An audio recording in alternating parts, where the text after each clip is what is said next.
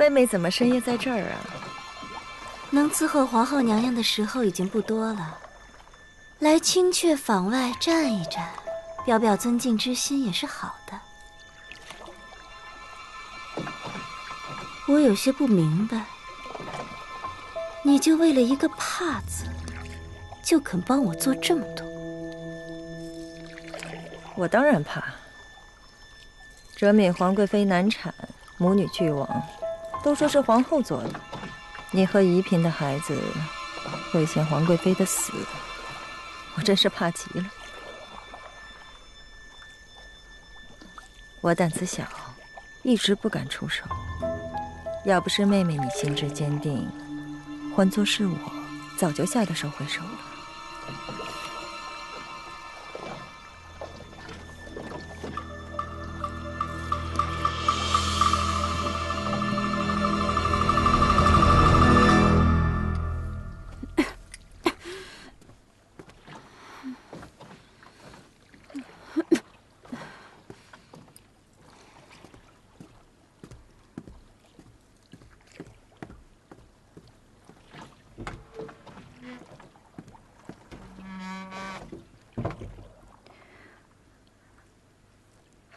皇上，臣妾这一辈子，有的时候真的不甘心，也真的害怕。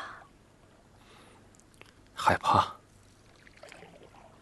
你曾经是朕的嫡福晋，如今又是中宫皇后，有什么可怕的？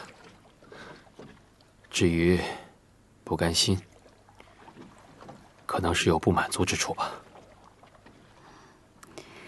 臣妾自闺中起，便被教养要如何成为一个正妻，相夫教子，主持家事。但臣妾知道，臣妾不是您亲自选中的嫡福晋，您一早相中的是乌拉那拉氏。臣妾不过是先帝和皇额娘执意让你选的。你是在怪朕吗？臣妾不敢，只是惶恐不安。臣妾从未真正拥有过一个完整的夫君，更不曾完整的拥有过他的心。但臣妾不能怨，不能恨，不能失了自己的身份，一直努力做一个好妻子。可臣妾不过也是一个女人，想要得到夫君的爱恋。朕待你不好吗？你是朕的嫡妻，儿女双全，位居中宫，你还有什么好不安生的？皇上待臣妾很好，可这种好是夫君对妻子的好，不是情深爱浓。六宫的人堆到一起，臣妾站在疯癫上，臣妾没有什么可依凭的。若你的心意改变，臣妾所拥有的貌似安稳的一切便烟消云散了。皇后，朕从未听过你和朕说的这些，朕也从来不知道皇后的心里是如此的害怕，如此的不安。你是朕的嫡妻，朕爱重你，护你，容忍你。你为朕生了2个嫡子，朕自然分外珍惜。所以，有些事情，朕也就睁一只眼闭一只眼，只做不知。什么？其他的事情也就罢了。过些日子就是哲敏皇贵妃的生辰了。当年她难产而死，朕想知道她的死是人为还是天意。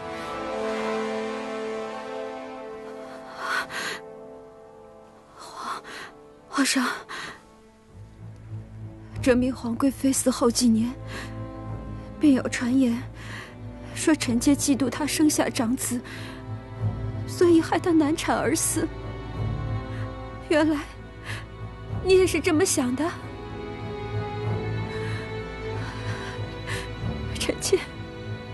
臣妾发誓，用富察氏100年的荣光和福祉发誓，哲敏皇贵妃之死绝非臣妾所为。那惠贤皇贵妃呢？她自然作恶多端，谋害皇嗣。可陷害如懿进冷宫，难道就没你的事吗？你到底对如懿做了些什么？臣妾没有，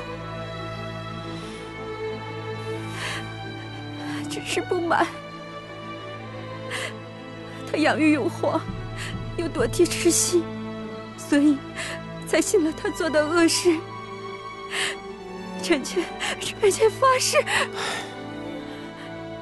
皇后病糊涂了。要是誓言真的有用的话，还要纲纪法度做什么？皇上，臣妾一生所为，无不是为了保全大清的血脉，为了对得起富察氏列祖列宗，用血汗换来的荣光。若不是逼不得已，臣妾何必置人于死地？朕曾经要如懿做嫡福晋，所以你对她百般提防。惠贤皇贵妃的阿玛高斌也为你所忌惮，所以一早你便送了珍贵的花镯，防止他们有孕。即便是如懿进了冷宫，你也想尽办法置她于死地。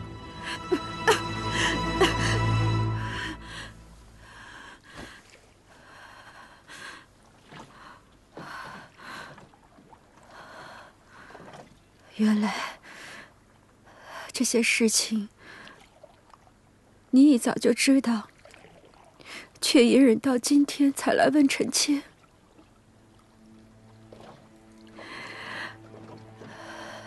是，臣妾是不想他们抢在臣妾身前有孕，也是深恨乌拉那拉氏咒死臣妾的勇烈。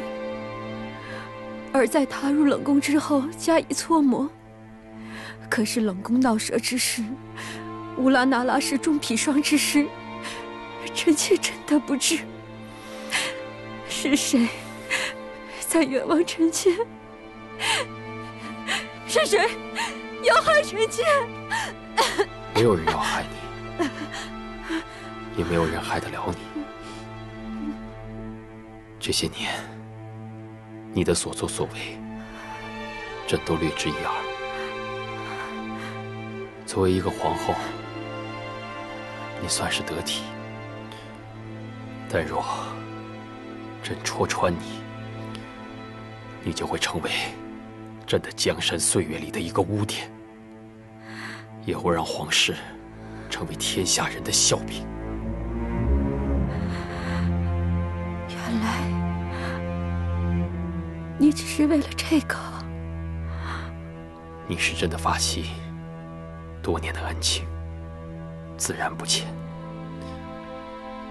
你的过失，朕是念在皇室的颜面，以及富察氏的名望，还有咱们的儿女，朕就不提了。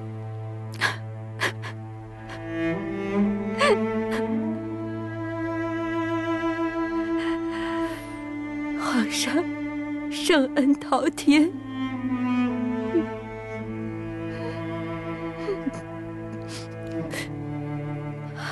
您圣明聪明，但冷心冷情，亲近之人会为此所伤。事到如今，臣妾做的错事，臣妾自己担着。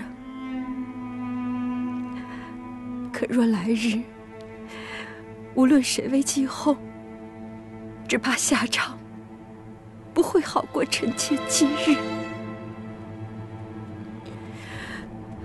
臣妾就睁着这双眼，在天上看着，在天上看着。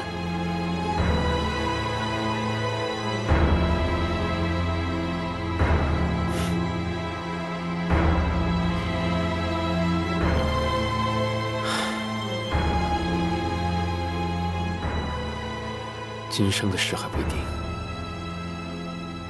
皇后就想着后世的因果。难怪你在昏迷的时候一直喊着一报还一报，但如今这些报应都到了谁的身上呢？你是不是自食其果，后悔难当？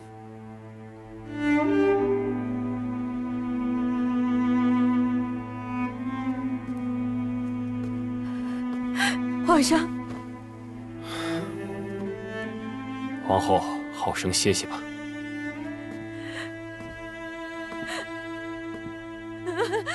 皇上，皇上，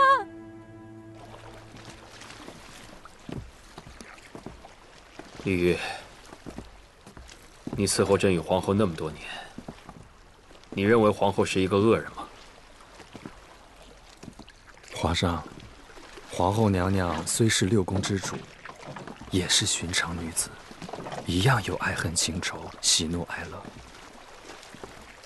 朕还记得，朕娶皇后那一日，皇后和朕说过，愿用富察氏的100年荣光，伴随朕的左右，为朕生儿育女，做一个贤良妻室。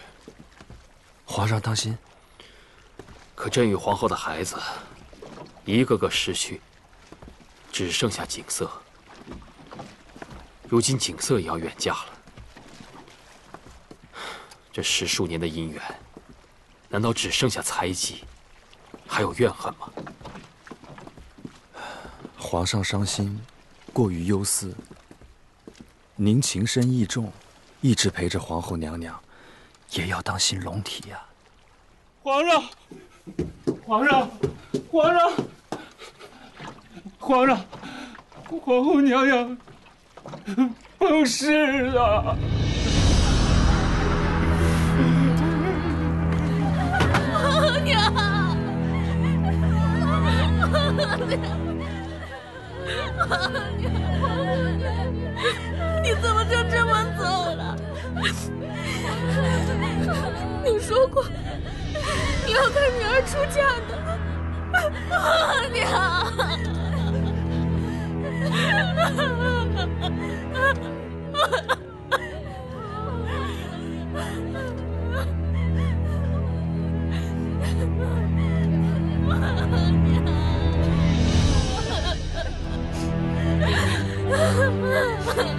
皇后娘娘，你怎么就扔下我们走了呢？我们哪儿来的主心骨啊？沈贵妃，切莫哭泣，这儿一团伤心，还等着您发号施令，才好办事啊。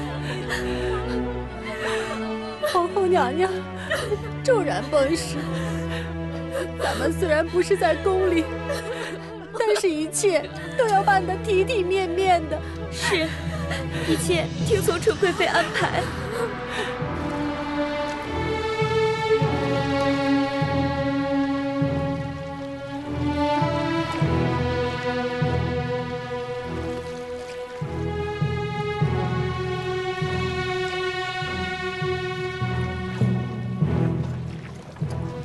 一切都打点起来了吗？是。船队和工人尽皆缟素，纯贵妃也上了清阙房料理丧仪。她到秦境，你陪陪朕吧。是。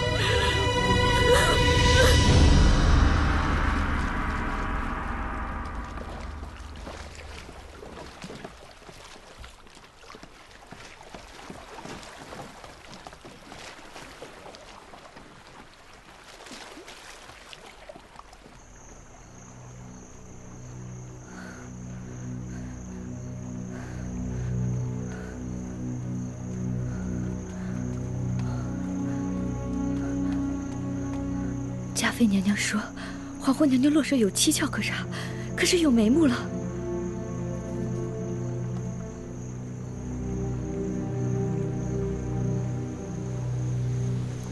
这什么意思？这是我们主儿在皇后娘娘落水处附近拾到的，也不知是哪位娘娘落下的，落的地方那般巧，你说会不会跟皇后娘娘落水有关？这么一句话好眼熟，好像是。皇后崩逝，但许多事情，她还是至死不认。至死不认，做下的事儿也是做下了的。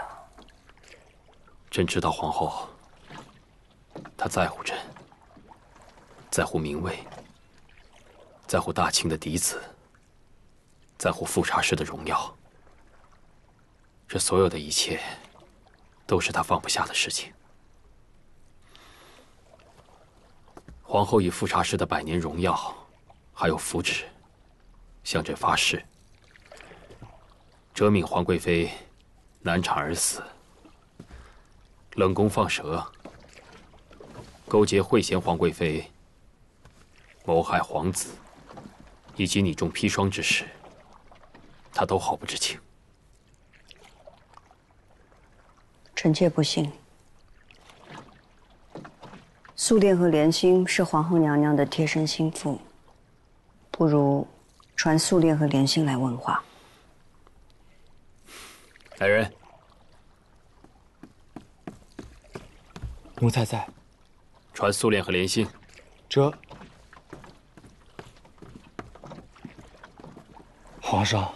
皇上不必去唤素殿了。素殿已经触柱而亡，殉了皇后娘娘。素殿殉主了？是。皇后娘娘崩逝，清阙坊本有许多要事要料理，莲心便寻不着素殿，只好知会奴才一起去寻。谁知后来在岸上远里的石桥边上寻着时，人已经在石桥的柱子上撞死了。殉主是光明正大的事儿，素殿为何偷偷的？李煜，你让玉壶去查查素殿的尸身。莲心呢？莲心不安，已随奴才过来了，正在外头候着。让他进来。这。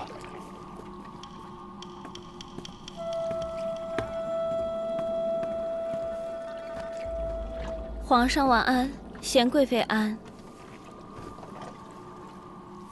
莲心，皇后的病不是一日两日了。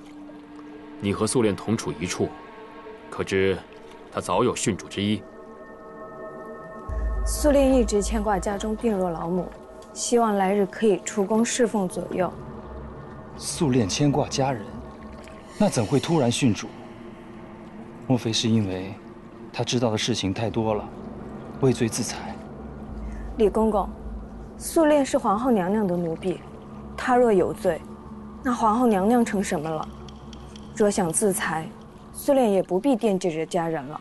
是，皇上，奴才失言了。莲心，皇后娘娘和素练都做了什么？你总该略知一二吧？奴婢自回到皇后娘娘身边伺候，许多事奴婢因未能近身，所以茫然不知。奴婢侍奉皇后娘娘多年，也算知道她心性。皇后娘娘虽然爱子情切，将端惠太子之薨迁怒于您，也忌惮您曾是嫡府进人选，但奴婢觉得许多事她犯不上去做。为何犯不上？皇后娘娘会因私心而行事不当，但许多事她无谓去做，更怕做了会牵连她最重视的富察氏荣耀，还有她日夜期盼的太子之位。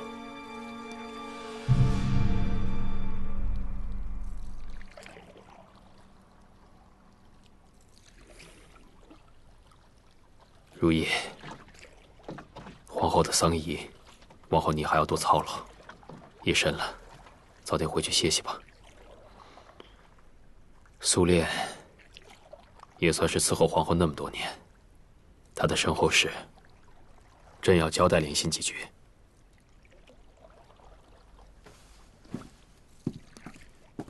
是。莲心，你能为皇后娘娘说这些话，也是难得。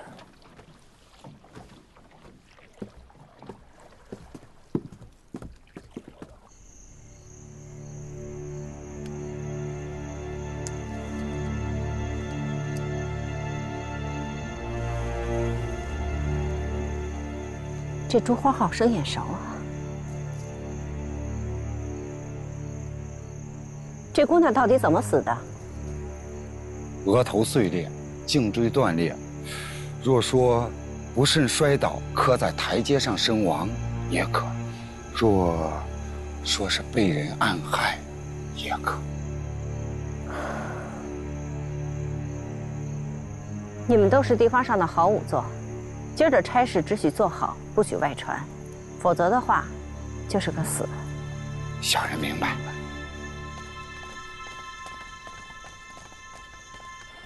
丧仪的事情务必处处仔细。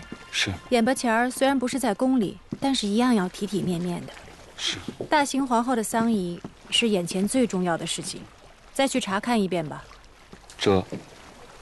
姐姐，嘉妃妹妹，你有着身孕，怎么还过来了？一想到大行皇后，便伤心的难以入眠，所以想来给大行皇后磕个头。嘉妃娘娘对大行皇后的恭敬，这可谓是后宫的表率。我有什么可表率的？大事当前，陈贵妃姐姐说什么，自我而始，无有不从，一定以姐姐马首是瞻。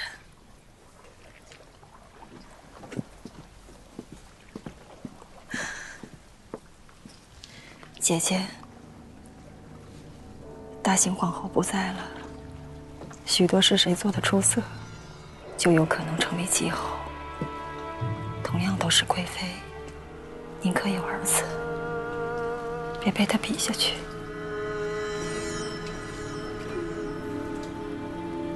谢谢妹妹。若以后真有那日，定不忘妹妹今天的提点。可心在，转告贤贵妃，今夜请她早些休息，明日再一同来料理丧仪。是。